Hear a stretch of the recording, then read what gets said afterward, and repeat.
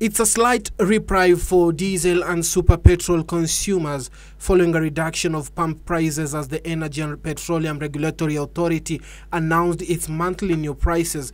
The authority has revised the two products' prices downwards, citing a 7.66% and 2.32% decrease of the average landed cost of imported super petrol and diesel respectively. From tomorrow, a litre of super petrol decreases by 4 shillings and 76 cents, while diesel will be cheaper by 1 shilling and 8 cents as a litre of kerosene increases by 44 cents. Fuel will be cheapest in Mombasa, where a litre of super petrol will retail at 105 shillings and 44 cents, diesel at 99 shillings and 35 cents, while kerosene will sell at 98 shillings and 47 cents. In Nairobi, a litre of super petrol will retail at 108 shillings and 5 cents, diesel at 101 shillings and 96 cents, while kerosene will sell at 101 shillings and 8 cents. In Nakuru, a litre of super petrol will cost 108 shillings and 56 cents, diesel at 102 shillings and 67 cents, while kerosene will be 101 shillings